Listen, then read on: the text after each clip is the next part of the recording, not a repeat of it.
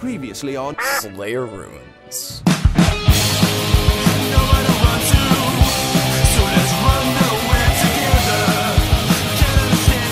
So I've talked about Cartoon Network miniseries for the past two videos, so I might as well talk about their newest miniseries, Long Live the Royals. I could be talking about Samurai Jack since that was recently announced, but no. I've set myself up for this.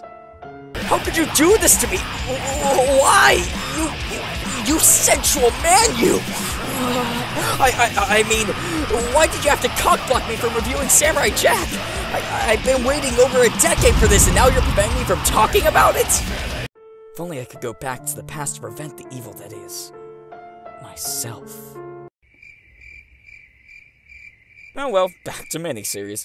Long Live the Royals was created by Sean Zells, a writer for Regular Show and Flapjack, who also helped write the recently released Regular Show movie. Long Live the Royals initially premiered as a pilot back in 2014, and I never watched it. So, yeah. I had absolutely no expectations going into this. So were my expectations met? The story follows a family of Danish royalty and their wacky antics. There's the goofy dad archetype, the stern mother archetype, the loser teen boy archetype, the disobedient daughter archetype, and Bran from Game of Thrones. But incredibly annoying.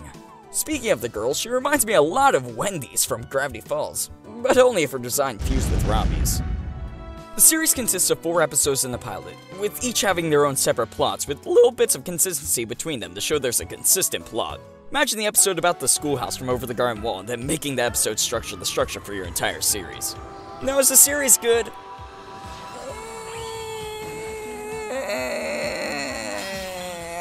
I really liked the 3rd episode. It has the best pacing and writing out of all the episodes and kept me consistently entertained and laughing. Not something I can say about all the other episodes.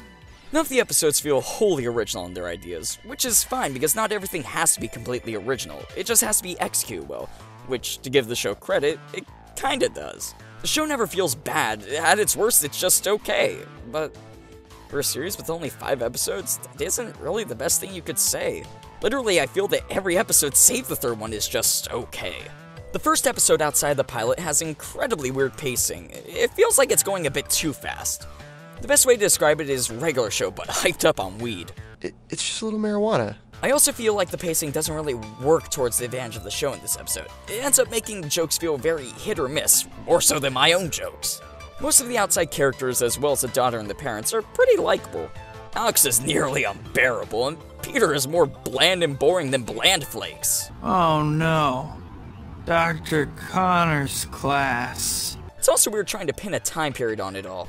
In the first episode, they make a joke about movies and one of the characters is like, "What's a movie?" Which makes sense until the next episode where we see characters using laptops and smartphones. I like the style of music the show goes for. It's really apparent that Sells worked on Regular Show, especially in the opening song for the series. I think though the series could have been even better had they upped the ante and made a metal soundtrack. It's my duty to please that booty. Sorry this one was so short, but with files coming up in a Christmas special, I had to make sure this one wasn't too long. What are you gonna do? Exactly. It's summertime, and you know what that means. Gonna head out to the beach, gonna do some beachy things. It's summertime, feels just right. Gonna gather all my friends and we'll party through the night. Summertime, love it. It's 11 in the summertime. It's summertime.